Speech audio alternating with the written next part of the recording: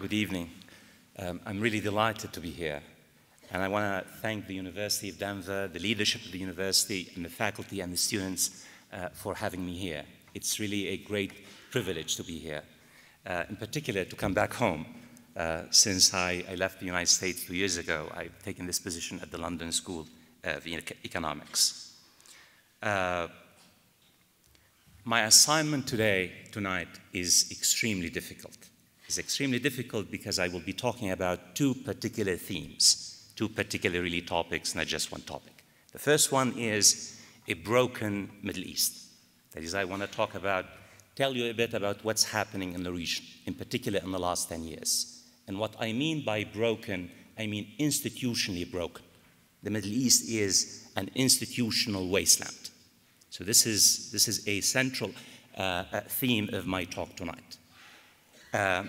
Another theme of my assignment tonight is the impact of the war on terror, our own war on terror in the United States, on Middle Eastern politics and also on US foreign policy since 9/11. That is, what has been the impact of the US global war on terror on American foreign policy and the Middle East itself?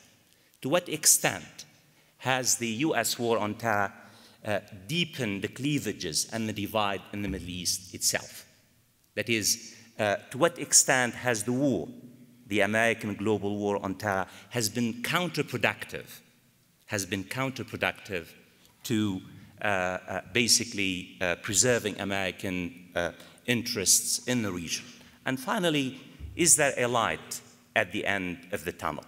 That is, since I will argue that the Middle East is broken, is there a light at the end of the tunnel? Where do we go from here?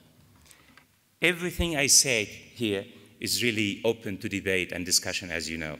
And I would be delighted at the end of my talk to answer any questions that some of you have sent.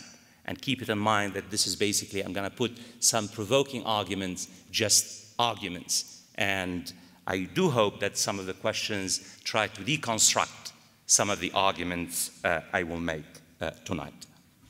I want to start with the subtitle of my talk, that is a wasted decade on terror. That is, I want to talk about my argument, my basic argument tonight is that this is not a polemical question. When I say that our war on terror since 9/11 has been wasted, I'm not really putting on the table a polemical question.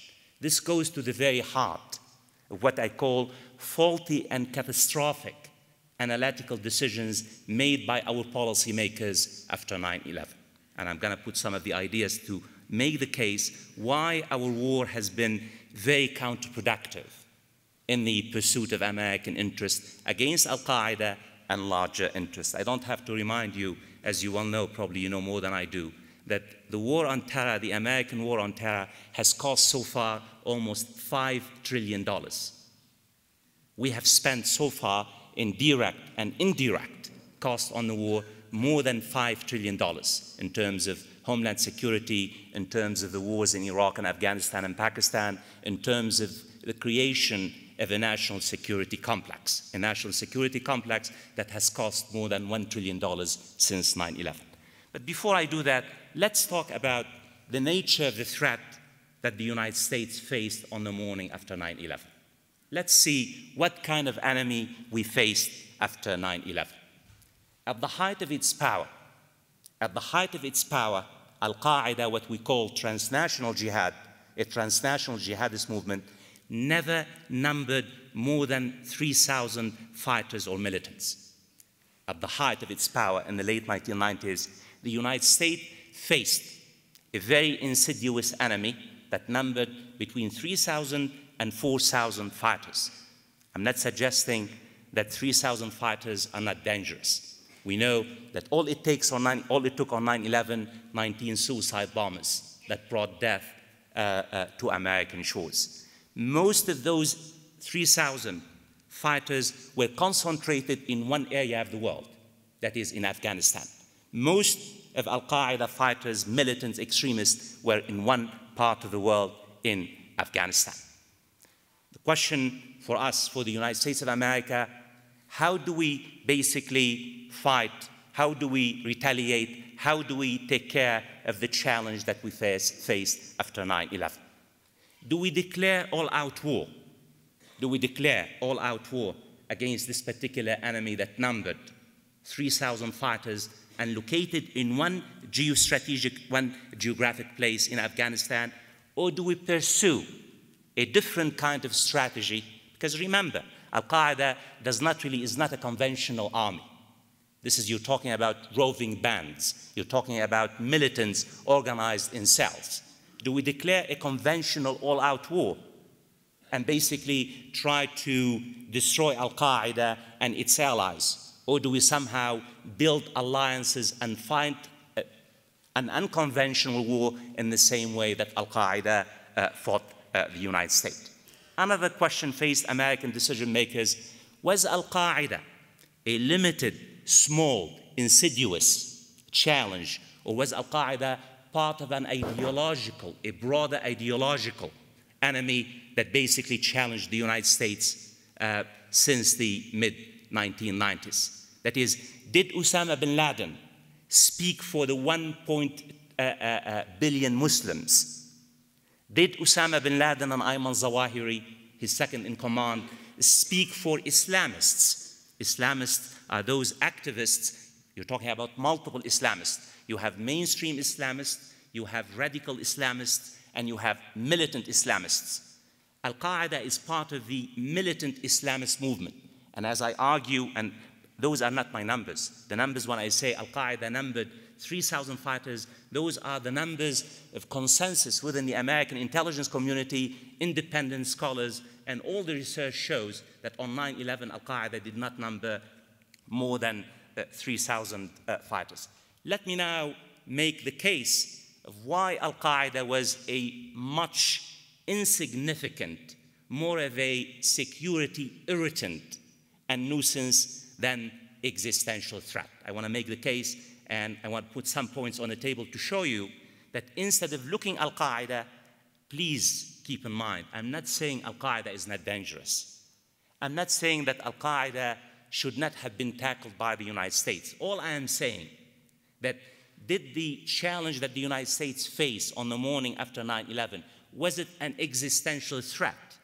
Or was it more of a security irritant and nuisance that basically required a different type of response? Let's see whether Al-Qaeda spoke for not only the Muslim community, but even for the Islamist movement. In fact, my argument is that Al-Qaeda did not speak for the Islamist movement. The Islamist movement in the larger Middle East numbers between 20 and 25% of Muslim populations. Let's say if you have elections in Egypt today, probably 20% of the population in Egypt would vote for the Muslim Brotherhood. The Muslim Brotherhood is the most powerful Islamist organization in Egypt. So let's say in even Hamas is part of the Muslim Brotherhood in Palestine, you have between 20 and 30% of Palestinians on the West Bank and Gaza would vote for Hamas. The same way with the Islamists in Jordan. You have about between 20 and 25%. Radical Islamists like Hezbollah of Lebanon numbers about 10% of the Islamist movement. Al-Qaeda, the militant Islamist movement, I would argue it's less than 1% of the Islamist movement subscribe to this ideology called militant Islamism. In fact, the ideology of militant Islamists, the ideology of transnational jihad, really did not burst into the scene till the mid-1990s. Al-Qaeda, the transnational jihad, what we're talking about today, did not really come into being till the mid-1990s. Yet, the militant Islamist movement was born in the late 1950s in Egypt. And for some of us researchers who work on the movement, the question, why did Al-Qaeda burst into the scene, the Muslim scene, in the mid-1990s and not in the 1950s or 1960s or 1970s or 1990s? This is a very legitimate question because it tells us about the point I'm trying to address. It tells us about the nature of the threat that the United States faced on 9/11. In fact, one of the reasons why Al-Qaeda burst into the scene, the Muslim scene, in the mid-1990s, because the militant Islamist movement in Muslim societies was strategically defeated on the battlefield in Egypt, in Algeria, in Saudi Arabia, and everywhere. So the fact is, by the mid-1990s, the militant Islamist movement that targeted Arab and Muslim leaders was strategically defeated on the battlefield, and you have a tiny section of the militant movement led by a person called Ayman Zawahiri decided to join the global jihad against the United States of America and its close allies. When Ayman Zawahiri, and please bear with me, I'm going to give you some just simple history to give you, to contextualize my argument, and then I'll come back to the major themes of my argument. When Ayman Zawahiri decided to join Osama bin Laden in the mid to late 1990s, he tried to convince his own organization, his organization called Egyptian Islamic Jihad. He said, I want us to join Osama bin Laden and transform jihad from against Arab and Muslim leaders into a struggle against the United States. Ayman Zawahiri faced a revolt within his own organization, Egyptian Islamic Jihad. Most of his field lieutenants, some of whom I interviewed in Egypt and Yemen, basically made the case, how can we take on the United States of America, even though we were defeated by our own governments in Egypt and Algeria? In fact, Ayman Zawahiri himself faced a revolt within his own organization, the Egyptian Islamic Jihad, because most of the people within the Islamist movement were not convinced that taking on the United States of America would be really productive. After all, it would be a suicidal undertaking on the part of the Islamist movement. Ayman Zawahiri made the case in the late 1990s. He said, look, the reason why we were defeated by our own governments because we failed to win hearts and minds in the Muslim world. We failed to convince Muslim populations in Egypt, in Algeria, in Saudi Arabia that we had a vision, a blueprint to transform our societies. The only way we can reverse this particular struggle is to target the United States of America. He called America the head of the snake. And when we target the United States of America, the United States would lash out angrily against the Islamic community. And when the United States lashes out angrily against the Muslim community, we would stand up and defend the Muslim community. We would gain credibility in the eyes of the Ummah. In 1999, in one of the memos that was captured in Afghanistan, Ayman Zawahiri made the case to his own militants who were not convinced that targeting the United States was a good idea, that the only way to survive, the only way to rescue the sinking militant ship was to target the United States, because the United States would lash out angrily against the Muslim Ummah, and we would stand up and defend the Muslim community. We would gain credibility. We would have a social base. The whole idea, why am I burdening you with these particular details? 2 points. The major targets on 9/11, the primary audience was not the United States of America. The primary target on 9/11 was back home in Saudi Arabia, in Egypt, in Algeria, in Jordan. The major goal of Ayman Zawahiri and Osama bin Laden was not to defeat the United States of America. They're not stupid. They're very intelligent people. They realized that they cannot win a war against the greatest power in the world. They wanted to trigger a response from the United States. They wanted the United States to lash out angrily against the Muslim community in that part of the world. They wanted to stand up and defend the Ummah, the Muslim community. They wanted to win hearts and minds. What I'm trying to say is that Ayman Zawahiri and Osama bin Laden, they were interested in seizing power at home, in capturing power at home. They were not interested in defeating the United States of America. Their entire strategy, the entire strategy of Al-Qaeda from the late 1990s to the present was to win Muslim hearts and minds, to basically to equal the playing field against their own Muslim leaders in order to seize power at home. Their own strategy was based on how the United States would respond to the attacks against the homeland on 9/11. That is very, very important to keep in mind. The second point, This is the first point I want to make. Let's talk about, because remember, my point is our policymakers, made the calculation that Al-Qaeda was not just a security irritant. Al-Qaeda was part of a broader ideological struggle, basically waged against the United States in that part of the world, that the threat itself was not just led by Al-Qaeda, it was bigger, broader, more insidious. Let's talk about the Taliban. I mentioned the point, my first point is that within his own movement, Ayman Zawahiri, within the Islamist movement, most of his lieutenants were not convinced that targeting the United States was a good idea. The argument was made it would be a suicidal mission on the part of Zawahiri and Osama bin Laden.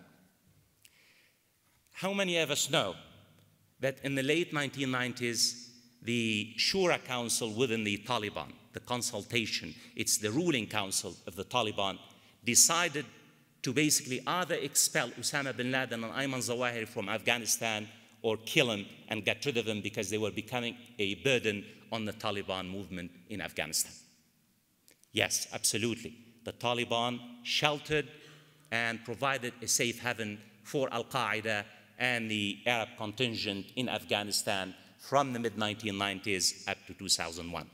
But the Taliban, regardless of what we think of the Taliban, regardless of how regressive, regardless of how anti-democratic, regardless of how reckless they were, the Taliban have never waged a global jihad, have never carried out a single attack against outside of their own borders. The United States, our entire government has never accused the Taliban from either carrying a global jihad or even one single attack against the United States. What I'm trying to suggest is that even within Afghanistan itself, in the late 1990s, the Taliban leadership was fully aware that Al-Qaeda was becoming a major liability for the Taliban movement and the Islamic Emirates and the government. You say, why they didn't expel Al-Qaeda? In fact, a majority of the Taliban ruling council voted to expel Al-Qaeda from Afghanistan. Only the leader of the Taliban, and again, everything I'm saying is based on information we captured after the invasion of Afghanistan. Mullah Omar, the leader of the Taliban, vetoed the decision by the majority of the Taliban, and in fact, he warned Osama bin Laden not to plan any attacks from Afghanistan against the United States or even Saudi Arabia. More than once, Mullah Omar, the leader of the Taliban, ordered Osama bin Laden not to carry out or even plot any attacks against the United States. Well, we know now that Mullah Omar, naive Mullah Omar, was no match for the Arabian fox, Osama bin Laden. We know that Osama bin Laden stabbed the Taliban movement in the back, and many Taliban leaders have never forgiven the Al-Qaeda for what Al-Qaeda did to the Taliban movement. Another point what I'm trying to say is that even in Afghanistan, Al-Qaeda was not part of an alliance in Afghanistan. The Taliban were not really part of the global jihad waged against the United States since the late 1990s. Al-Qaeda was a small, limited, dangerous, insidious security irritant as opposed to being part of a broader alliance against the United States of America. And what did we do after 9/11? The decision was made that Al-Qaeda was a greater threat than it was. We decided to unleash a major war. We called it the global war on terror. We invaded Iraq, not only in order to defeat Al-Qaeda, but in order to basically social engineer a change in that part of the world. Let's talk about Iraq itself. The argument, the reason why many Americans were convinced that Al-Qaeda was part of a larger threat, because the argument was made, as you well know, between 2001 and 2003 or 4, that Iraq itself had a hand in the 9/11 attacks. In fact, up to 2004, a majority of Americans believed that the late President Saddam Hussein basically had a major say, a major part in the plot against the United States. And that's why, I mean, I think in many ways it influenced the debate in the United States about whether we should invade Iraq or not. We did exactly what I'm trying to say, is that our strategy played directly into the hands of Ayman Zawahiri and Osama bin Laden. Instead of fighting Al-Qaeda on our own terms, instead of building alliances with the Muslim community in order to defeat Al-Qaeda from within, what did we do? We lashed out angrily against some Muslim Arab states that really had nothing to do with Al-Qaeda. This was the threat on the morning after. Let's see where we are today. And please remember, I'm simplifying a great deal. Really, I'm talking more in anecdotes rather really in narratives. Here we are today, 10 years after 9/11. Let's see the nature of the threat. If my reading is correct, if Al-Qaeda was 3,000 fighters on 9/11, what are we doing today in the larger and the greater Middle East and the Muslim world? Now we are deeply embroiled in a truly global multiple wars on multiple theaters. We are fighting two major wars in Afghanistan and Pakistan. We are fighting another limited campaign in Iraq itself. We have another major front in Somalia, another theater emerging now in Yemen, and other theaters as well. On 9/11, we faced 3,000 insidious militants. Today, we face major social movements, both in Afghanistan and Pakistan. The Taliban now has risen, have basically become a major force. I don't know about you, but I myself, any student of strategy, I take Al-Qaeda anytime as a threat, as a challenger, as an enemy to major social movements in Afghanistan and Pakistan. And when we're talking about Pakistan, we're talking about a nuclear-armed state. I mean, the threat was Osama bin Laden on 9/11. Now we are facing major social movements, tens of thousands, if not hundreds of thousands of enemies deeply embroiled in the shifting sands of Afghanistan and Pakistan. Iraq, let's look about Iraq, what has happened as a result of our own analytical miscalculation on the morning after 9/11. We invaded Iraq to do what?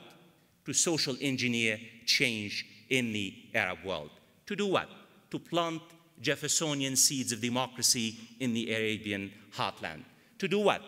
To weaken Iran and isolate Iran and destroy Iran and destroy the Syrian regimes in order to make the Middle East safe for the American model for democracy and capitalism.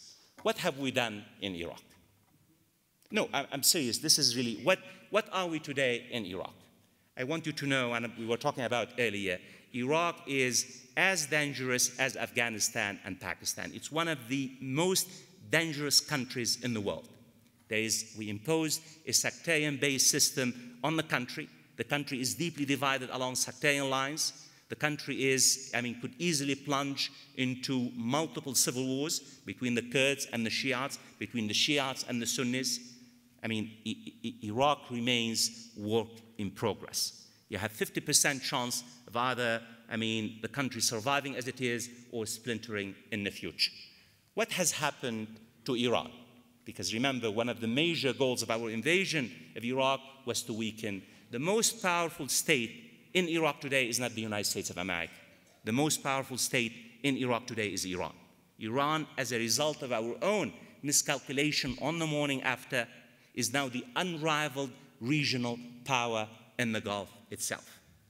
Have we made Iraq safe for democracy?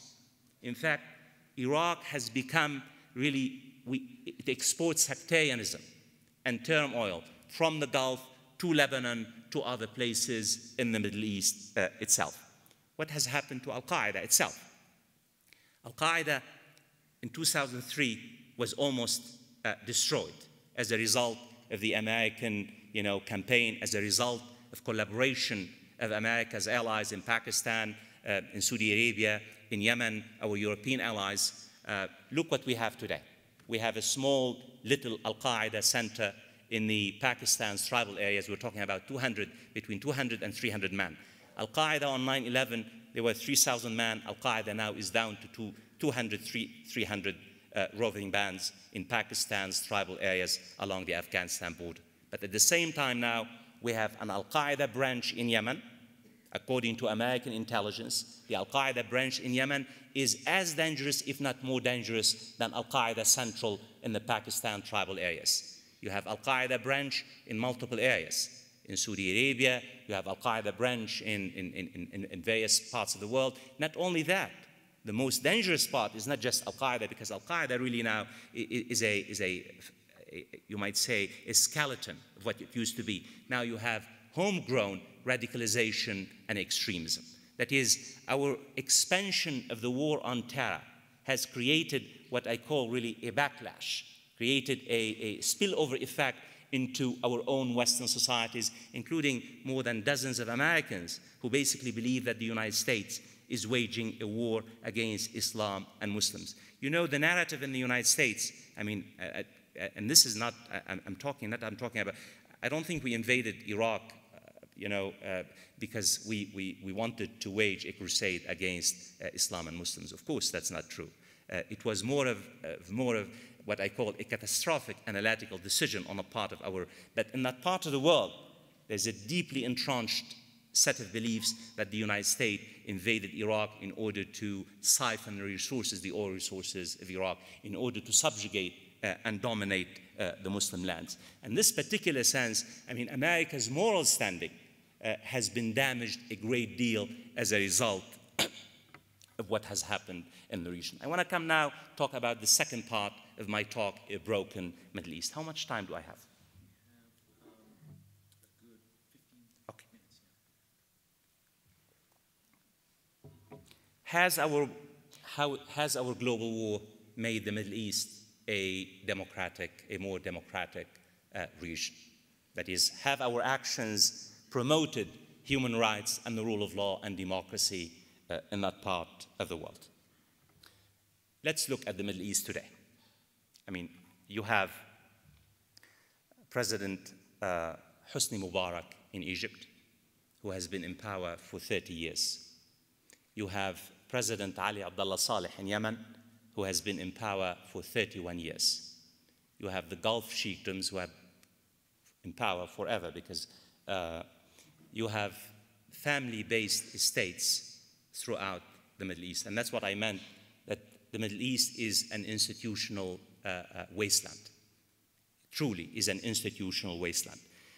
If we were really genuine about promoting a change in the Middle East, the first thing you do is not to talk about the promotion of democracy. The first thing you do, you talk about institutional building. You talk about the rule of law. You talk about human rights. Those are the building blocks of democracy. I don't need to remind you, you know more than I do, that in order to construct a democracy, it takes about 100 years. I mean, most political theorists believe that the lifespan of democracy is 100 years. So if we have been genuine about the promotion of democracy in that part of the world, we would have invested in the rule of law, in institutional building. Have we done so? We have not done so whatsoever. In fact, what has happened after 9/11 is that we have made it very clear to the bloody dictators in that part of the world that as long as they cooperate with us in the war on terror, that is basically business as usual. What's happening, just to give you an idea, what's happening to the state itself in that part of the world. I mean, when we say the state, we talk about the state that basically the fundamental mission of a state is to do what? Is to protect life and liberty and the freedom of its own citizens. All citizens are equal before the law. In that part of the world, the state itself has devolved into what I call a family-based state. What we have in the Middle East are family-based states as opposed to Weberian states, what we think of the state itself, let's say in democratic-based societies. So you have, in Egypt, you have the Mubarak family estate. After 30 years, President Mubarak is grooming his own son, Gamal Mubarak, to become president. In Yemen, we have the president of Yemen called Ali Abdullah Saleh, we have the Ali Abdullah Saleh in Yemen. He's grooming his son to become the next president. In Syria, we have the Assad family-based estate. In Libya, we have the Gaddafi-based estate. Muammar Gaddafi, the president of Libya, is grooming his son, Saif al-Islam, to become president. You have family-based estates, mafia-like types of regimes, who basically, in fact, they don't care about their own citizens, they don't care about legitimacy. All they care about is obedience by their own citizens. They terrorize their citizens. Why this is important for us? What does it have to do with our own talk about Al-Qaeda and extremism? One of the major reasons, if there is one particular point I really would like you to take home, and my own argument, is that you cannot understand Al-Qaeda, the rise of Al-Qaeda and extremism in that part of the world, without understanding what I call the vacuum of legitimate political authority in that part of the world. The vacuum of legitimate political authority. Today, intolerance and extremism is the norm in the Middle East. Not because it's of a cultural trait, not because Arabs and Muslims are authoritarian and oppressive, but because you have extremist governments, you have family-based mafia-like estates who terrorize their population. There's a huge gap of legitimacy. Citizens don't view their government as legitimate. So what do you have? You have a person like Osama bin Laden and Ayman Zawahiri who try to fill the vacuum of legitimate authority in that part of the world. And that's why when we say that instead of invading Iraq, instead of pretending to promote democracy, we should have invested real capital in institutional building, in economic ventures, in the rule of law, in universities. And this is how you build institutions. This is how you deal with extremism. This is how you help to create alternative civil societies in that part of the world.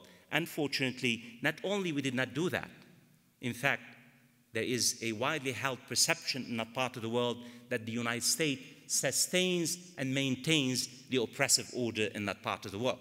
I mean, think our relationship with the Mubaraks, our relationship with the various dictators in that part of the world. Not only there is a vacuum of legitimate political authority that sustains and feeds authoritarianism and extremism and Al-Qaeda, the economic and social crisis is devastating. And again, I'm going to simplify a great deal, but just give you some ideas what I'm talking about. On average, you have more than 40% of the Arab population live either in poverty or below the poverty line. Either 40% or more than 40% live in poverty or below the poverty line. Egypt. Egypt is the largest Arab state, 80 million people. 49% of Egyptians live either in poverty or below the poverty line. Millions of Egyptians, million of the 82 million Egyptians, wait for hours in line to get 6 loaves of bread every day, subsidized by the government. In Sudan, 68% of the Sudanese live in poverty or below the poverty line. Yemen, 69%.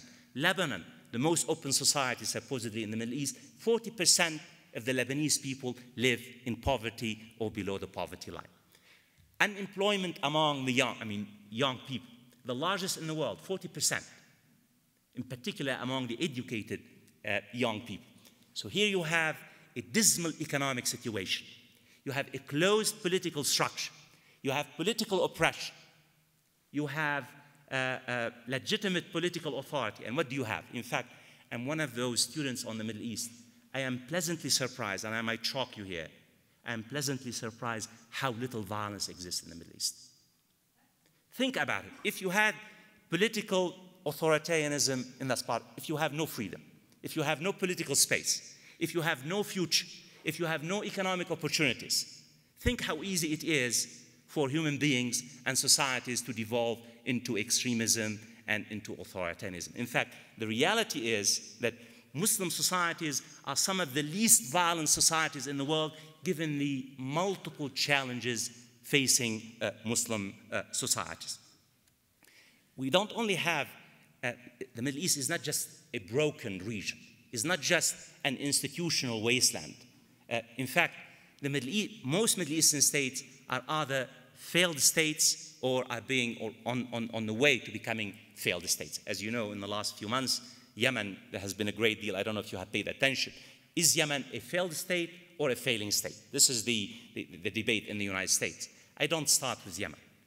Yemen is a very poor country, the poorest country in the Arab world.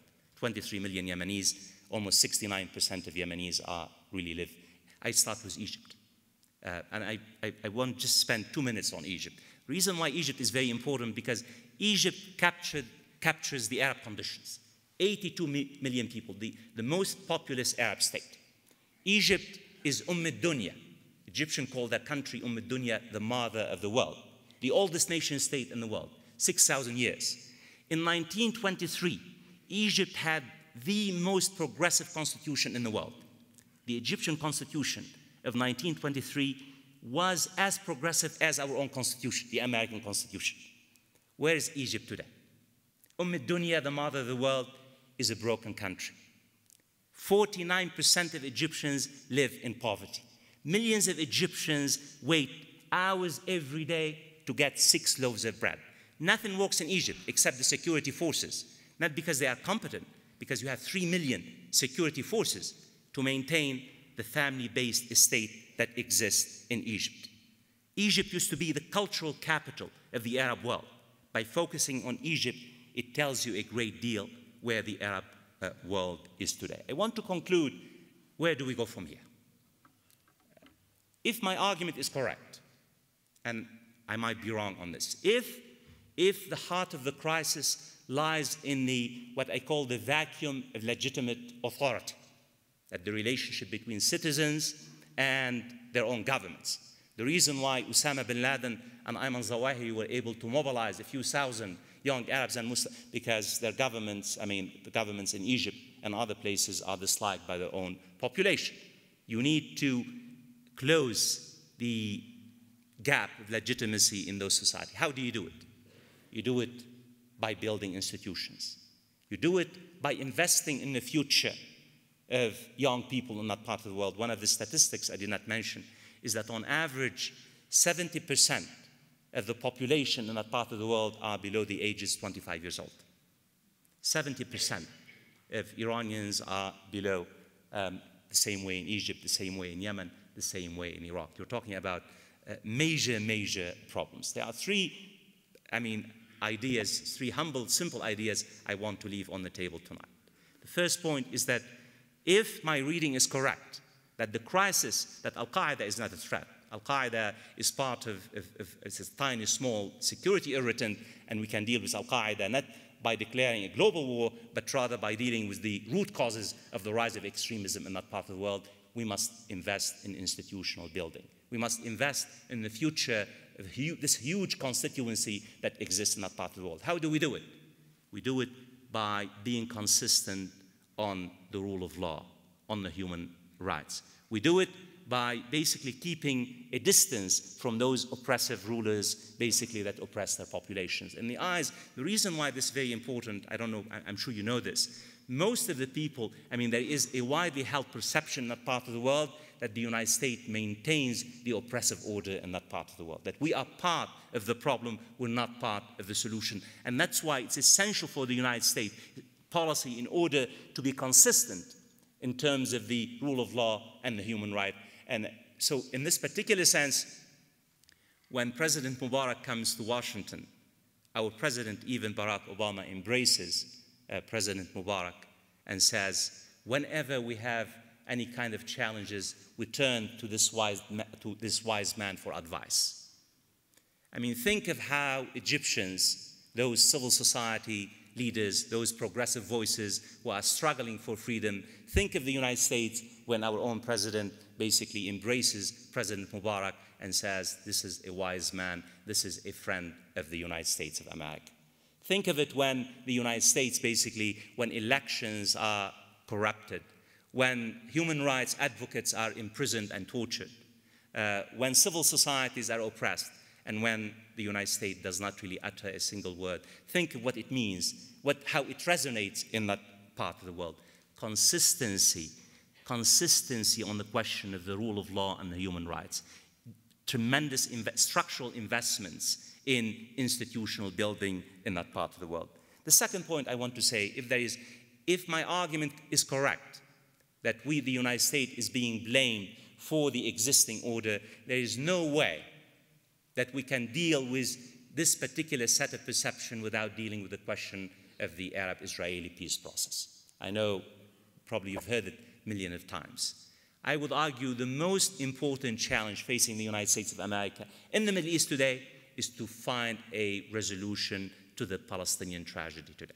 I'm not suggesting, please, when I say what I'm talking about is a settlement of a two-state solution, security for Israel and justice for the Palestinians. That is, America's strategic interests lie in finding a comprehensive resolution to the Palestinian-Israeli problem because remember, there is again this widely held perception in that part of the world that the United States is responsible for the Palestinian tragedy, that the United States sustains and maintains the superiority apparatus of the Israeli state, that the United States does not really care for the plight of the Palestinians. Not only Osama bin Laden and Ayman Zawahiri use and abuse the Palestinian tragedy resonates deeply in that part of the world, and the United States, I want you to know, is deeply held responsible for this particular. And I know, as you well know, President Barack Obama has made it a strategic priority to find a resolution for this particular conflict. Unfortunately, 2 years later, we know now that Barack Obama has failed, and failed dismally, to basically carry out his pledge to find a resolution to the Palestinian problem. And in this particular sense, this is really a lost historic opportunity. A lost historic opportunity because putting an end to the shedding of Jewish and Palestinian blood is truly a priority. By resolving the Palestinian-Israeli conflict, you're removing almost 80% of the poison that exists between the United States and the greater Middle East. And finally, the final point I want to say is that American military presence in that part of the world. The United States, again, during the reception, the United States now is a Middle Eastern power. Most of our military forces now are stationed, not just in Afghanistan and Pakistan, but even in the Persian Gulf and the Arabian Peninsula. We have almost 200,000 forces stationed. And for us, we play a security role. We provide a security umbrella for the Gulf states in that part of the world. As you well know, our military presence is seen as part of a design on us in order to maintain the existing security and the existing political process. I know most of you know this, but up to 1991, Osama bin Laden, the murderer, he was in the same trenches as the United States and the Western Alliance in Afghanistan, up to 1991.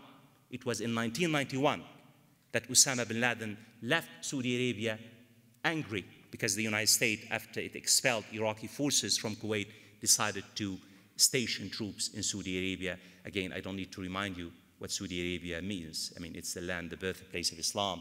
It's where the holiest shrines of Islam is in the country. What I am trying to suggest is the presence of American boots in the heart of Arabia and the heart of Islam does a great deal of harm to America's moral standing and America's image and security. I'm not suggesting that it's very easy to do so, but I'm suggesting that we must think to find ways and means to begin the process of removing American military boots. And finally, you might say, well, look, you're asking too much of the United States. You're asking too much in terms of resources, in terms of commitment. I am not asking too much of my country. If the numbers are correct, the numbers I've mentioned to you earlier, if we have spent, think of what $5 trillion would have done. Think of what $5 trillion would have done to institutional building and economic development and poverty alleviation in the Middle East. Just think about it for a second, and this is not a theoretical question. We are spending on average now $100 billion a year on the war in Afghanistan. Think of what $100 billion would do in terms of, trying to alleviate some of the problems, in bringing about peace, creating the infrastructure of peace. I'm not asking too much of the United States, because if my argument is correct, if we are a Middle Eastern power, you know more than I do, we are addicted to Middle Eastern oil. Literally addicted, all of us are addicted. This is not a theoretical question that we have deeply vested interest in that part of the world. That is, what I am trying to suggest is that since we will be there in the next 50 years, because I don't think our leadership is thinking the creation of alternative sources of energy and trying to extract the United States from the region. I think our interests lie in institutional building, in investing in the future of the young people in the region who blame the United States for maintaining the oppressive order in the region, in trying to broker a settlement that basically provides Israel with security and justice for the Palestinians. And I really believe that neglecting these particular ideas basically will be very disastrous for the United States in the long term. Thank you.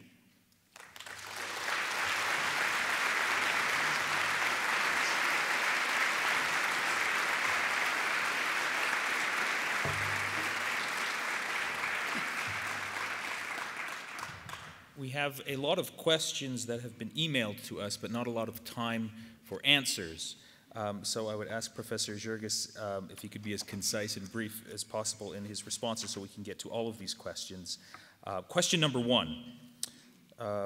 In your opinion, how should President George Bush have responded after the 9/11 attacks for the duration of his presidency in order to oppose terrorism and reduce global tensions? I mean, I think I insinuated to what we should have done after 9/11. I think tragic as it was, bloody as it was, painful as it was, we should have used 9/11 as a catalyst for transformation. We should have used the catalyst of 9/11 to bridge the divide between us and that part of the world. We should not have invaded Iraq. We should have really invested resources in putting an end to the shedding, put a stop to the shedding of Jewish and Palestinian blood. In investing, of course, we had to deal with Al-Qaeda. Expelling ousting the Taliban from Afghanistan, we should at least have, kept our eyes on the prize in Afghanistan and made sure that Afghanistan functioned as a state and built the institution of Afghanistan itself. We should not have fought the war on the same terms as Ayman Zawahiri wants us to fight the war, to lash out angrily in the Middle East, and that's exactly what we did. What responsibility does the moderate Muslim community have for communicating to Muslim extremists that the use of terrorism is not only unacceptable, but damaging to Muslims as a whole? This is a very important question, and this is truly a very, very, complex question. Because remember, after 9/11, the biggest question in the United States after 9/11 was, why do they hate us so much? You remember the question is that, think of the question itself. Why do they hate us so much? Who are we talking about? Are we talking about Al-Qaeda? Are we talking about Osama bin Laden, Ayman Zawahiri? Or are we talking about the Muslim community as a whole, the 1 billion Muslims? In my book, The Far Enemy, and Provost mentioned my book, The Far Enemy, Why Jihad Went Global. I have 60 pages, truly 60 pages, basically documenting the Muslim response to 9/11 and the attacks against Al-Qaeda. 60 pages. On the morning after, the top clerics and leaders in the Muslim world, they're shocked by the attacks on the United States. When I went to the Middle East, and many of us, truly, I had never seen such outpouring of basically empathy for the American victims after 9/11. I want you to know, and I know it's easier said than done, most of the victims of Al-Qaeda and extremism have been Muslims, not Americans or Westerners. Hundreds of thousands of Muslims have been killed as a result of terrorism, not just, of course, I'm not really minimizing the tragedy of 9/11. But at the same time, if we listen carefully, if we paid really adequate attention to the debate that was taking place, I can throw names and mention all the clerics, Hamas, Hezbollah, Yusuf Qaradawi, At-Tantawi, At-Turabi, I'm talking about the morning after 9/11, basically severely criticized Al-Qaeda and said that Al-Qaeda basically violated the very ethics of Islam and the institution of jihad in the Muslim world, truly. And this was part of the entire campaign after 9/11. The reason why, and I'm not suggesting there was a conspiracy, but I think there are two narratives after 9/11 competed in the United States. One narrative said, well, look, Al-Qaeda was an isolated and insidious, a small movement, and another narrative said, no, Al-Qaeda was part of a broader ideological threat that the United States and the West faces. Remember what President Bush said about Islamofascism. I mean, the whole notion is that Al-Qaeda is part of a broader Islamofascism. And think of it, how many Americans really made the distinction between Islam and Islamofascism, or Islamism? In the minds of many Americans, I mean, Islamofascism was really synonymous with, well, the polls are devastating. I don't need to tell you, most of you, I mean, a majority of Americans now, the way they view Islam, I mean, the debate over the entire Muslim Cultural Center in New York truly exposed what I call the cultural reverberations of the war on terror.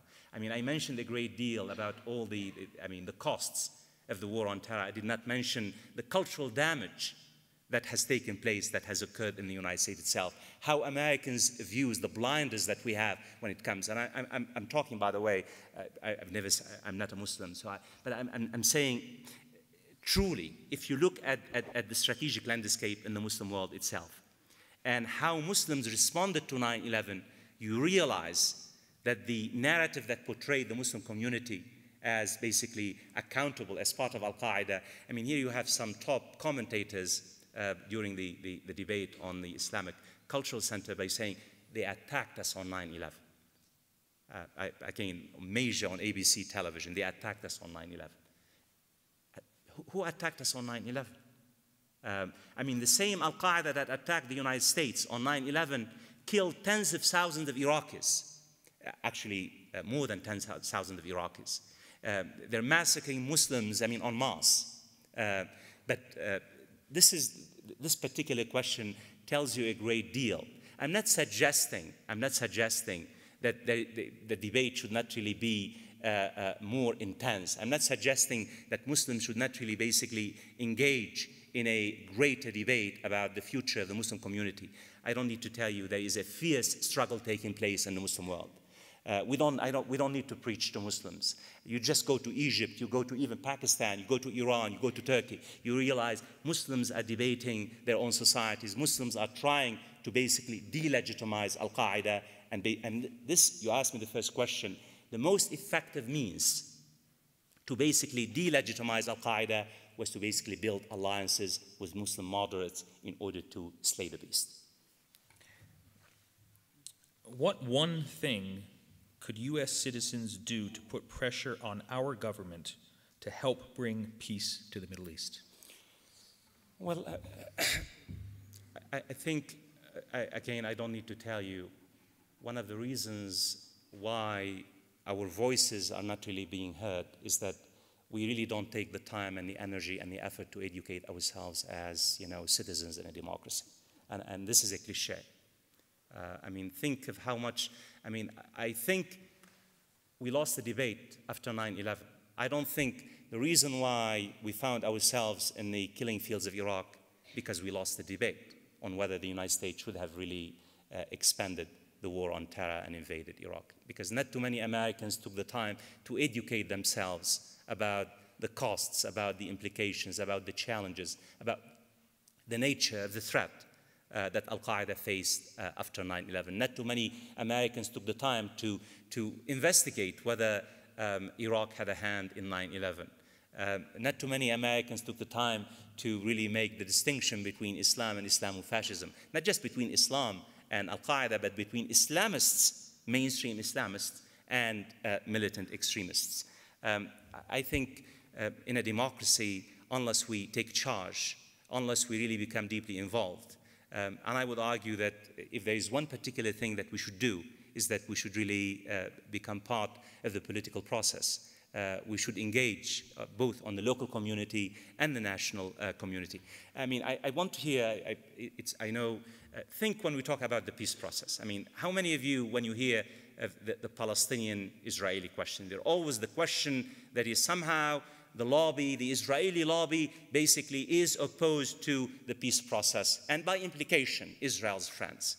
All the polls that we have seen, and we were talking about earlier, a majority of the Jewish people in the United States, more than 60% of the Jewish community in the United States, support a two-state solution, that is one Palestinian state and one Israeli state based on international consensus.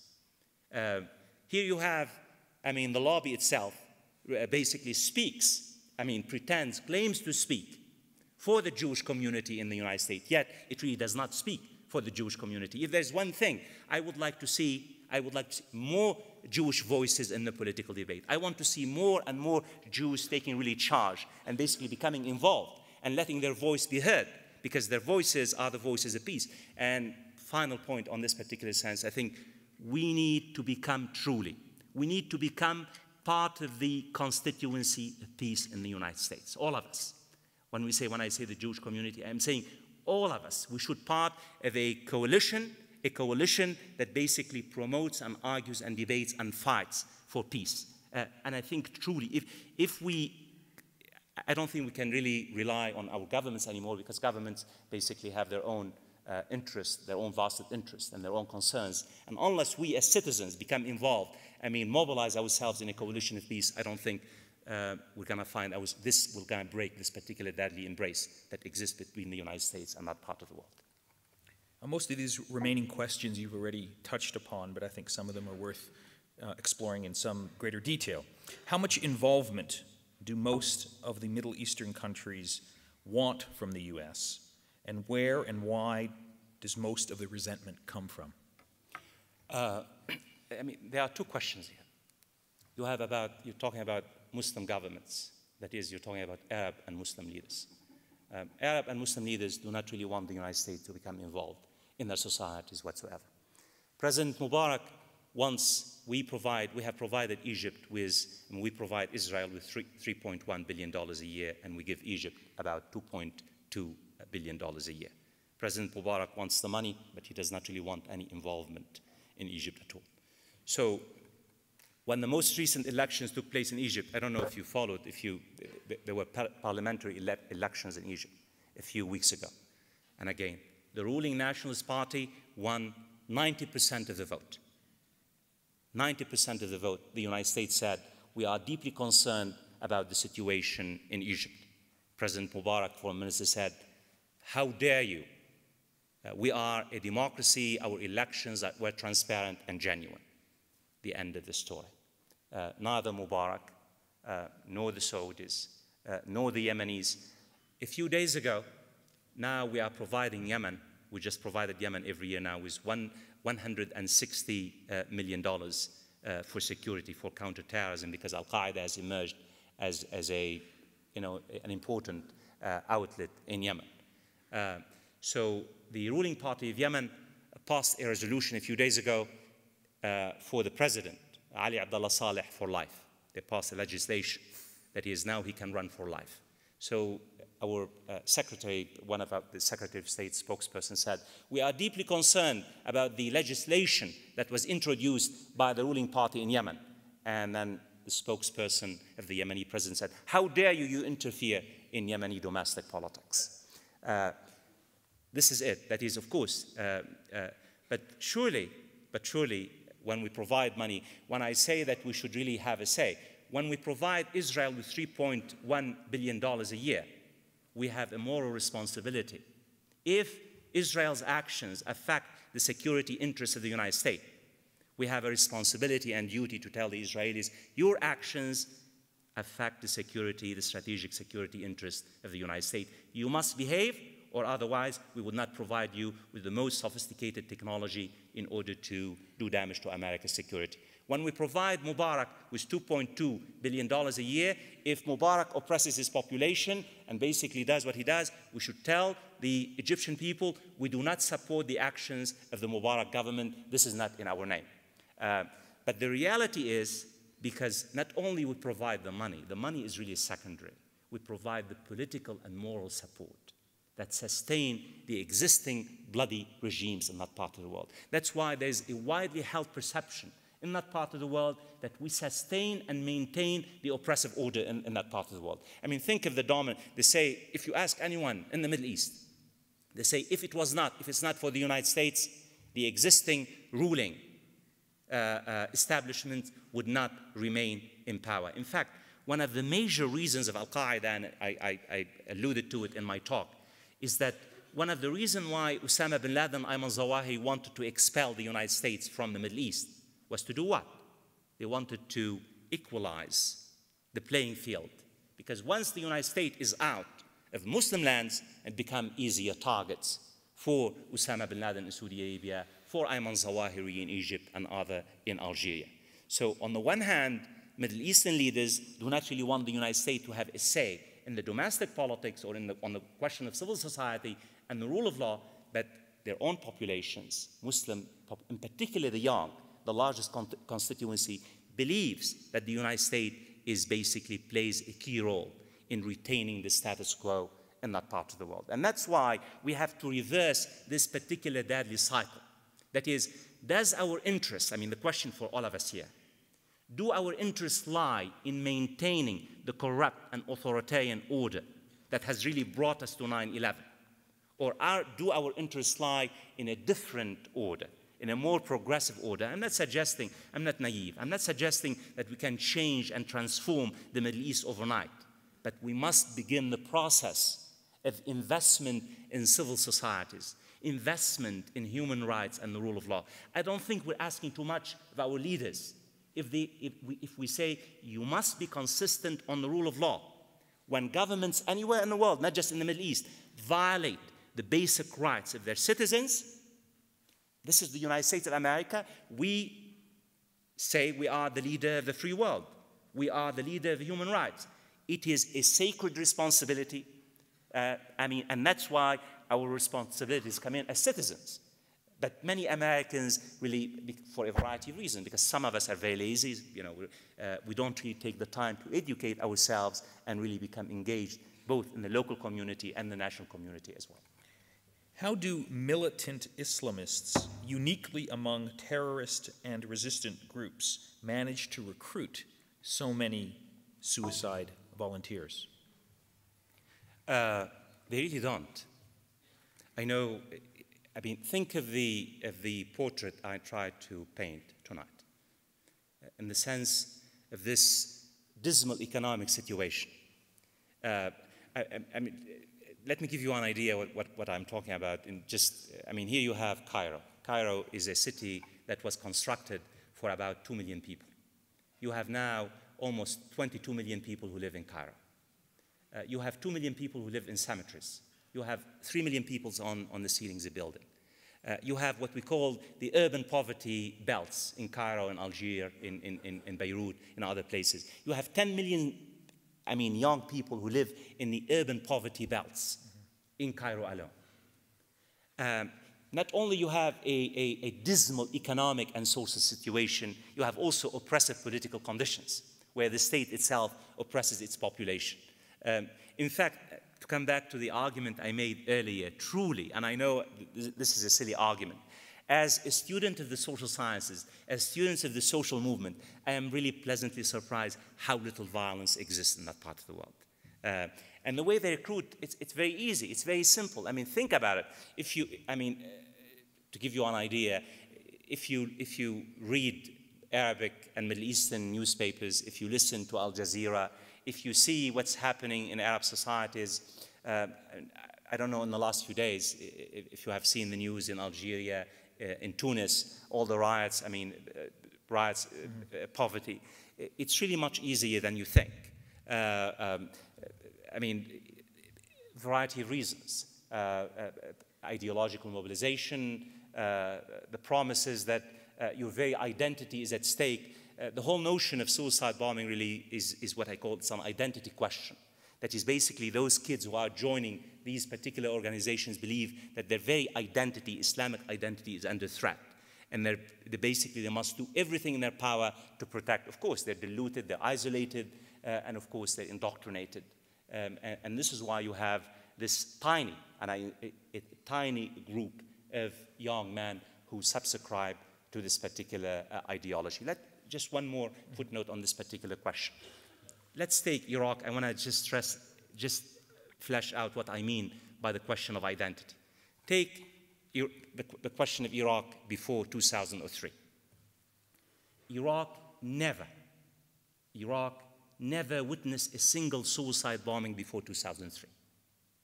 Not even a single suicide bombing.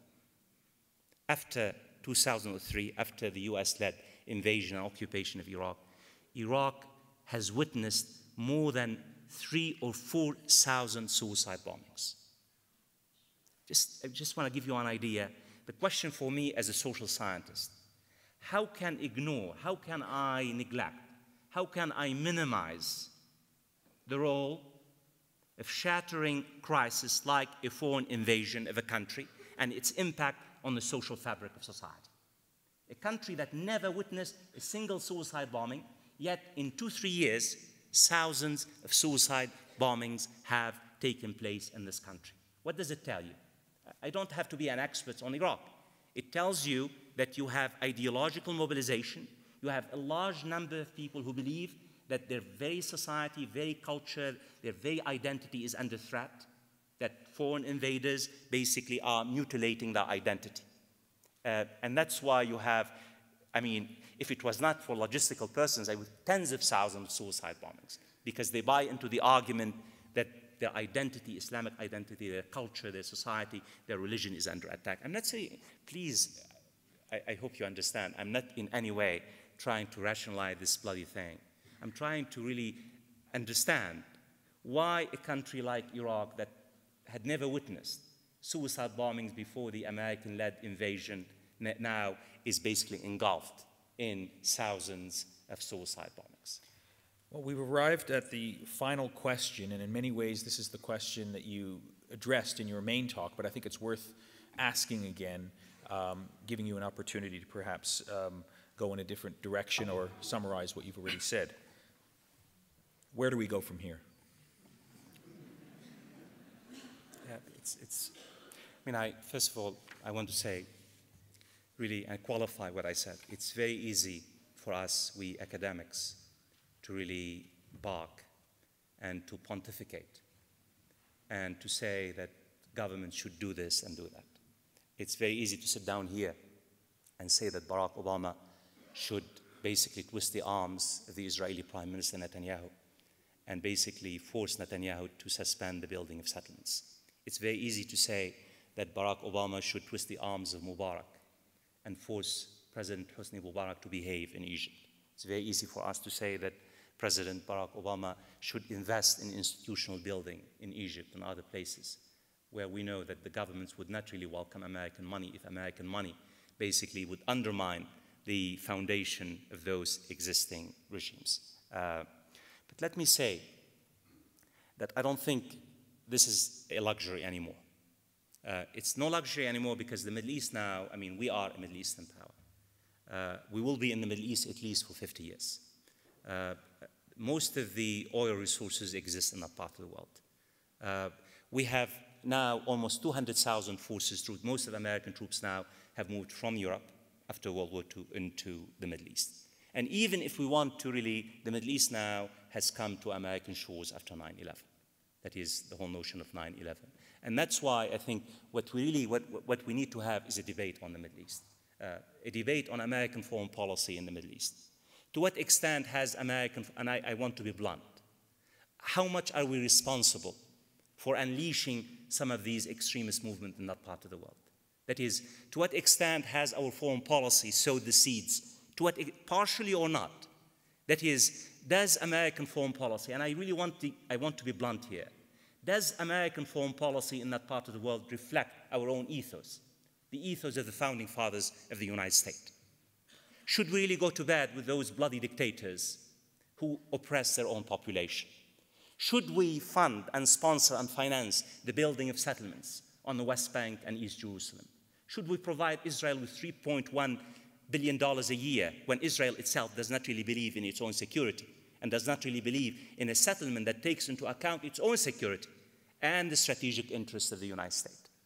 That is, what kind of foreign policy, what kind of what kind of America, how are we going to really see ourselves vis-a-vis that part of the world? I think, in a way, and that's why I believe we cannot rely on our policymakers. I think we should have ourselves become deeply engaged and also have engaged in a debate about what kind of foreign policy the United States should have vis-a-vis that part of the world. Thank you. Thanks for having me.